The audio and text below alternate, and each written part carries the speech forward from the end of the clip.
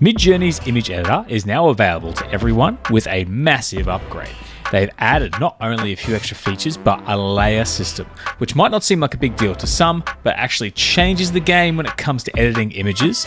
And this is really, really exciting. And today I'm going to run through the entire process of how this editor works. Now, I've always said that Photoshop skills combined with AI art are kind of like the ultimate combination. This helps to sort of bridge that gap a little bit. And a lot of people aren't that excited about it, but I think the level of control it now adds is a big step in the right direction. Now I'm logged into Midjourney, and you'll notice down here we have the Edit tab, and I'm going to come back to that in a minute. The other way you can access the editor is to go to your images, click on an image that you want to edit, like say this one, and down the bottom here you'll notice Editor, which is next to More. If you don't see it, head to More Options and simply tick More Actions so you can get access to the editor. Now when I click Editor here, it takes me in to the editor itself. And on the right here we have our generations, which we haven't created any yet, and then how we export the image, our prompt bar at the top, and some tools down the left, which we're going to basically go through and cover. Now, I'm going to start with the basic fundamentals to show you how this whole editor works. So you'll notice I'm going to start at the top here, and you'll see this edit and retexture. I'm actually going to skip and come back to that. I'm going to start off with move/resize, because what we can do is shrink our image, and we can change the aspect ratio. So at the moment where it says 1:1, maybe we are looking to create something for a phone, we can go 9:16, or maybe a YouTube thumbnail, we go 16:9.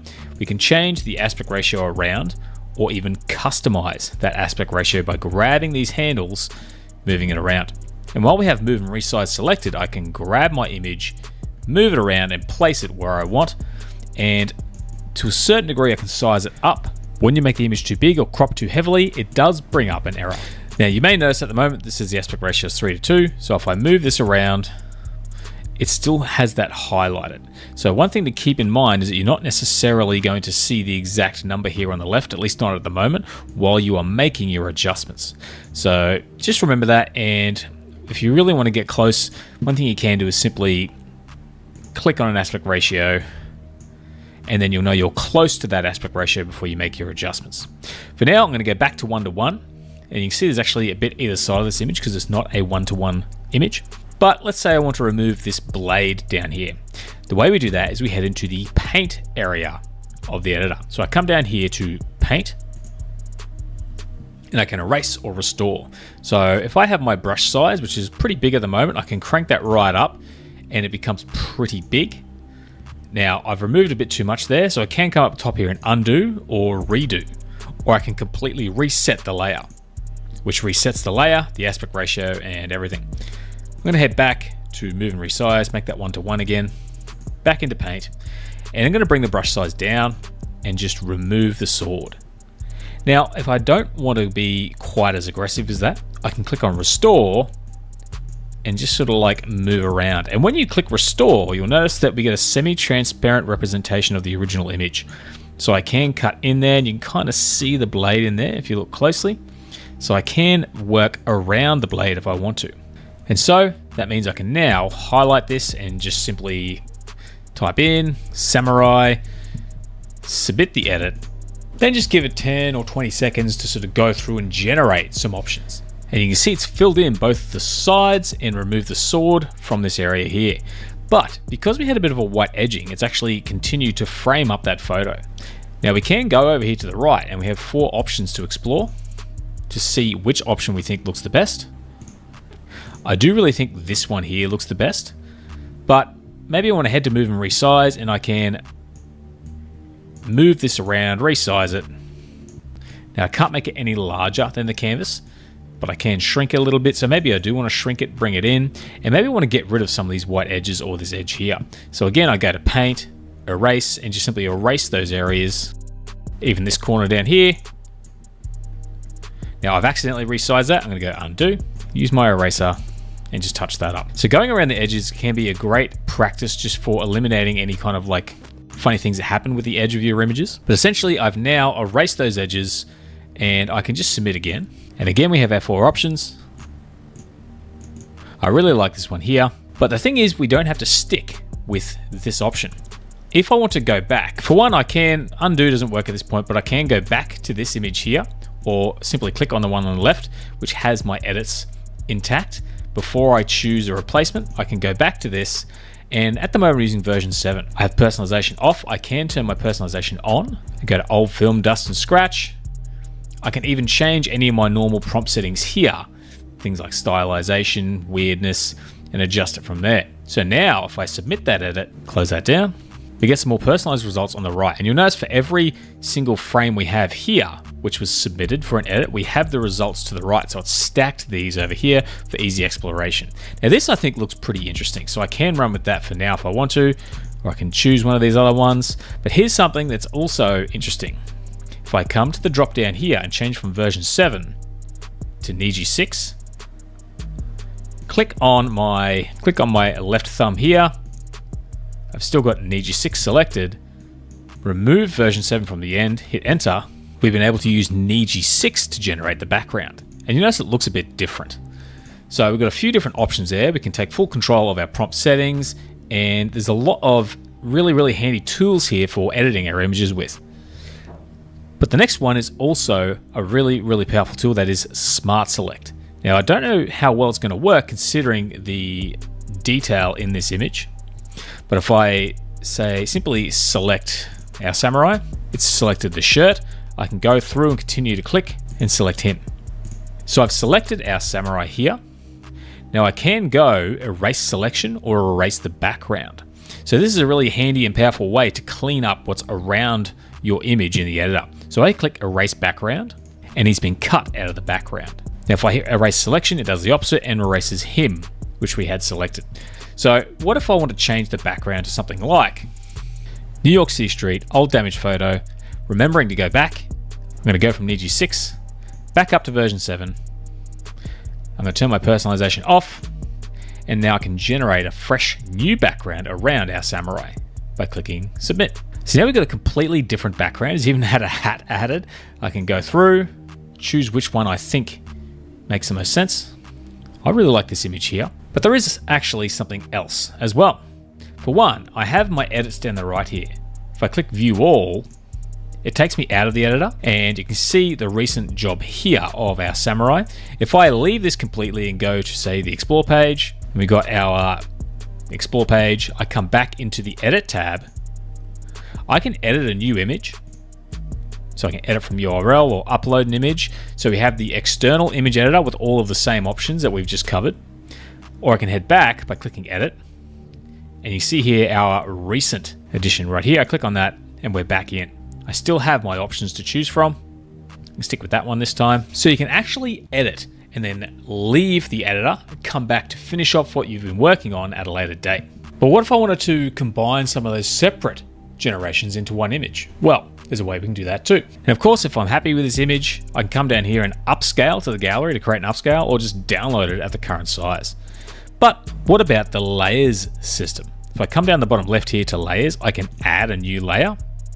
I can add from URL or add from file. So what this means is if I wanted to say, take something from this image or one of these other images, so maybe I take a look and I really like some of this background here, I can download this image and save the current edit or save the original generation. I'm going to save the current edit to essentially save what I see on screen. And now when I go add, I can add from file, choose this image here, and you can see it's been added to the top. Now I'm going to turn this off for now. Come back to this layer and choose a different layout, such as this one here with the kind of like the car in the background. Now it's actually removed that layer, which I didn't expect, but I can add it again. Add from file. And you can see now I have layer 1 and layer 2. So what I can do now is essentially grab my eraser tool, bring that up, and I can start to erase. And you see how it reveals the layer underneath. So this means I can effectively stack multiple layers and images into the editor. So now if I decide I want to keep that wood panel there in the background, maybe I want to just move the car into view and keep everything else pretty much the same, I can work with that, and I can get my eraser tool, erase that back, and then I can come down to layer 2, select that down here, and I can erase around that and attempt to have it sort of blend in the background. So now I change my prompt to Samurai in New York City street, old damaged photo, and see if it blends in this extra detail I've added, and see how it's blended that in. I still have my usual 4 options. So it isn't the best example, but you can see pretty much how that works. And it's combined those into one layer. So this means you can stack. If I come back here, we've got both of our layers here, but if I choose one, it switches to that generation. So as you generate, it doesn't keep the layer system there. So each generation has a layer system that you can basically use with it, and then you're kind of flattening that at the end. But we can add multiple layers to our image and kind of almost photo bash a little bit within the Midjourney editor. Now this image isn't the best example for that, so I'm going to cut to a different one to show you exactly how this works and something that's a bit more suitable for this tutorial. So now let's say I want to add a few elements to this image right here. First of all, if I do head into the editor and I don't make any edits and I come out, it's not going to save it. So what I want to do actually is head back to organize, because I want to add this figure in front of the car. So I'm going to come up the top here, click copy, image URL, and then I can simply come back, click on the car, go down to the editor, and now under the layers down the bottom here, I click add from URL. I come up, I paste in the URL I just copied, and you can use this for any sort of JPEG or PNG you find online. I click OK, and now it's added the image in there. So now I'm going to go to my Smart Select, and piece by piece, I start to select my character. I can select my warrior, click Erase Background, and now he's in the scene. I go up to Move and Resize, and I can move him around. Now he doesn't necessarily blend in perfectly. You may notice there's a little bit of gray in there. Now, Smart Select isn't perfect, so if I click on this, it seems to select it pretty well. Erase Selection. We're missing a little bit of the staff, but for now I can go up to Paint, Restore, get a really small brush size, and maybe I can just paint that in and touch that up by hand. So we have our samurai man here. Now one thing you'll notice is there's no shadow here to the side with him, so I'm going to go to Layer 2 and erase some of the ground around him so that Midjourney can generate a shadow. But on top of that, I can continue to add elements. So I go Add from File, this clock. I'm going to head to Smart Select, and every now and then you will get a bit of an error. So if I actually hit Select Background, it actually failed that time. I had a bit of trouble with this image before. So instead, what I'm going to do is I'm just going to paint this one out and show you a solution in a little while. So I'm going to just simply paint. It's a nice simple shape, so that's not a big deal. Head to Move and Resize. Size that down. I'm going to put it up on the wall. Sort of matches the aesthetic and the angle a little bit. But also, again, coming back to that bottom layer because I want it to blend in. So I come back, erase, and I just erase around the clock so that it blends in. But this is another trick I think is really, really handy. This time, if I go to Add from File, maybe I want to add this dog here. But the Smart Select does play up a little bit, and actually cutting that out by hand could be a little bit difficult. So I'm going to cancel. I'm going to cut out the background with Adobe's free background remover. I start by heading to Google. So I come to the search bar and type in Adobe Background Remover, search, click on the free image background remover. I'll leave a link in the description, but otherwise I drag the dog image in. You can see it's removed the background. I go download, save it in this file. So now when I head back to Midjourney, I can actually even just drag and drop it in, and it will drag it in as a new layer. I click Move and Resize. Seems like a bit of a big sort of dog, so maybe I pop the dog here, keeping in mind that transparent PNGs can be problematic blending in. Because this is an object, it will probably work quite well, but if you're trying like a logo or something like that to place a background, it actually tends to play up a little bit. So we have our objects in the scene. They don't necessarily blend perfectly, but for now we can sort of see what results we get. I'm going to type in Samurai looks at a futuristic car with a dog sitting beside him. I submit that edit. Now keep in mind my prompt has a few parameters added to it because I kept them here from earlier, so I'm just going to reset that for now for the next one. And see how it's blended the dog and the samurai into the scene and the clock. So these elements don't match stylistically though, but it is still pretty cool. But that's what I want to touch on, the next step that we can play with, which is retexture. So I come up the top here to retexture, and I can actually suggest a prompt here if I want to. So I'm going to actually click that, And you can see it's actually suggested a prompt for me. I'm going to get rid of the 6.1 because I want to use version 7. I have version 7 selected down here. You'll notice it now says submit retexture. So this means it will take this image and use it and the layout of it to generate another image. I submit, and I've got a few different options.